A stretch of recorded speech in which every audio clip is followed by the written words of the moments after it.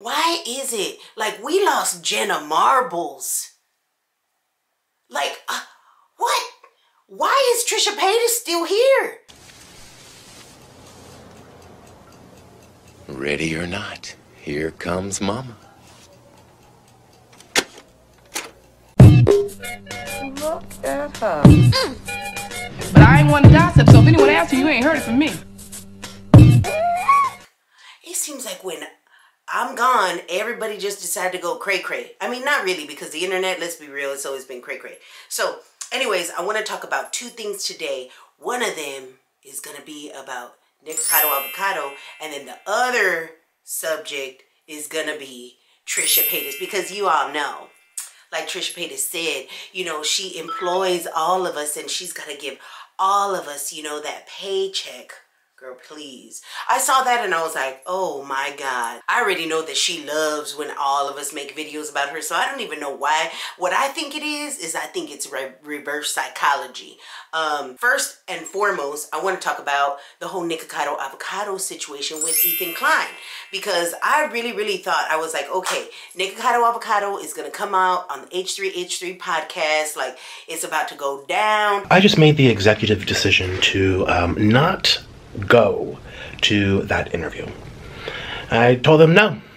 And I'm not going to tell you why on YouTube, what went down. I'm not going to go into the drama here. I just kind of want to move on. But I did put a story time on, you can check it out if you want to know, because a lot of people of mine they're not even interested, which is very evident by now, but I just put it on my Patreon account. I just put my side of things on there, and I explained to you why I said no. I explained to you why I'm canceling. I'm not going. I'm not doing it. I was about to watch his video, and then he said that he posted over on his Patreon about the whole issue with H3H3 and how he ain't going on the show. So I was like, and you know my nosy little ass, I couldn't stay away, so I went ahead and I bought it.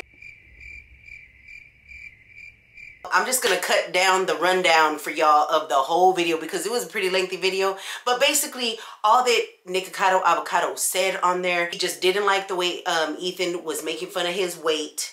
He did not like how he was like exposing emails and stuff that was between the two of them, putting out all of his business. Like if it was all the dirty laundry, he was just laying it out there. All the canzones and everything was out there, girl, for everybody to see. Nikocado Avocado did not like that. So it was just all those things that said, you know, it was kind of rubbing him raw, you know what I mean? And then he said that it was all the fat jokes. And now this is where I was like, okay, Nikocado Avocado, I'm going to give it to you, because there's some things that I don't agree with. And I've made videos on him before. Nikocado Avocado was like, I don't mind when I make fun of my own weight, but you can't make fun of my weight. I get it that he doesn't want for him to do it or whatever, but like, maybe you should have put that in writing or something. I don't know. So he goes in to talk about how he doesn't like the treatment and all the stuff about the money that he was going to make on there. And he didn't want that to be. He was like, why are you going to put that out there? So I guess it was true he was asking for all this money. Like, I don't know. He also went on to say how, you know, it really hasn't been benefiting him much. Like all these videos that H3 has been saying. And that H3 is basically saying like how, oh, it's going to benefit you so much if you come on my show and you're going to get all these subscribers. And you know, and Nikocado was like, girl, I ain't seen that many subscribers, so I don't know who is this gonna benefit. Like, this is gonna benefit you more than it's gonna benefit me. And Nikocado even said on there, he was like, I get more views, you know, than, and I already was putting out videos, and my videos about you, Ethan, had a low response compared to my regular videos. And I was like, so he was basically saying that he could see, basically from a business standpoint, that doing this whole interview with Ethan, it just wasn't worth it, you know? And so I think that's what it really was about. He said it was just not one thing, it was a whole bunch of things. And so that was a story on that. Now I wanted to get into something a little bit more interesting. When I do a video on Trisha, I like to find like a whole bunch of stuff and then like just talk about all of it at one time. So they're definitely binge worthy. If you haven't, go check out the Trisha Paytas playlist on my playlist little tabby thingy, and you can go ahead and watch those. And the tea is real, like, oh my God.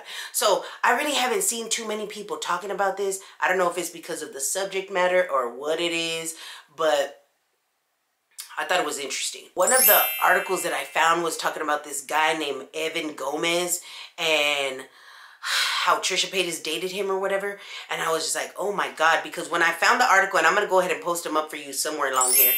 When I found the article, I was reading it and I was just like, oh my goodness, because she didn't care about what he did, basically. She still was supporting him very much like Moses. After these allegations came out, and she was more upset, not for what he did, because she was like, oh girl, he's trying to change, you know. I'm not even worried about that. You know, I'm just worried because it's not fair to him.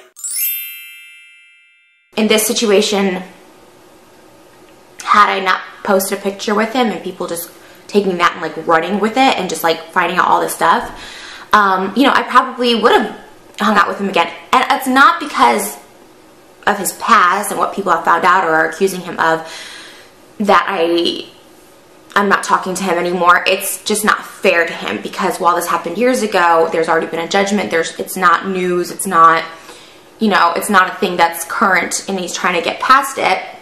It's not fair to him. This wasn't the first dude that she dated, you know, that is just like, whoa, and supported. But there was this other guy, and his name was Brandon Mowdy, I don't know how you say his name. And I'm just like, how is she, like, what? How is it that she has managed to escape all of these controversies and she's still here? Can somebody please tell me, where is the logic? Shout out to Trishy Land, because, you know, y'all get it. I just don't understand how, like, the other people don't get it? Y'all don't get it. Like, we're showing you the facts. Like, I have a whole playlist of videos showing facts of problematic behavior. Currently still. Not just from the past, but still. And we keeping her? That's what we're deciding to keep her.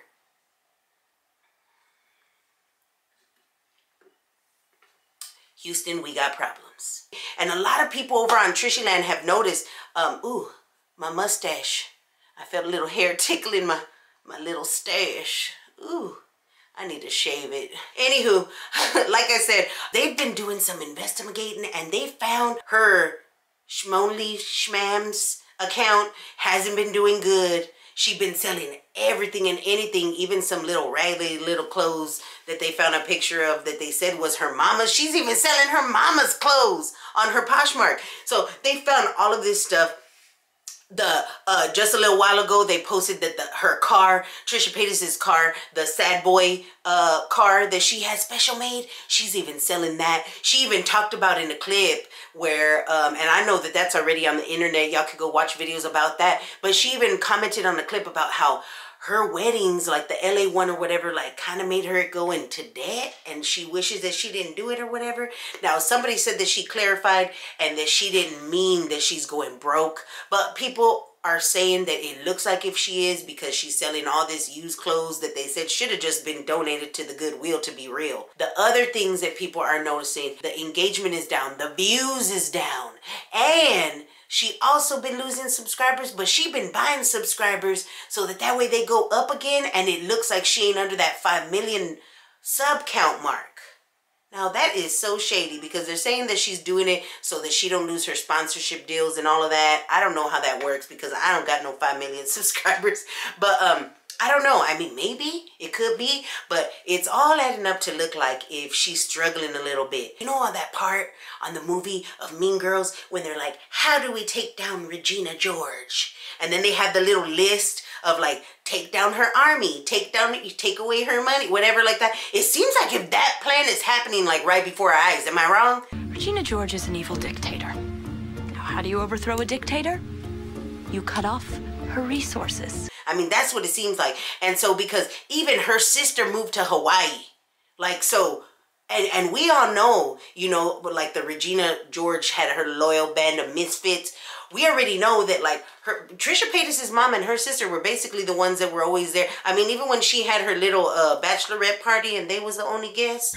But it does seem like if, you know, the consequences of what Trisha Paytas, the path that she has laid out for herself, it seems like if those consequences are coming to bite her in the you-know-what. And the only reason why these problematic YouTubers don't like it when we talk about the stuff that they put out there and the actions that they do, excuse me, the only reason that they don't like it is because they want to be able to still continue to do it.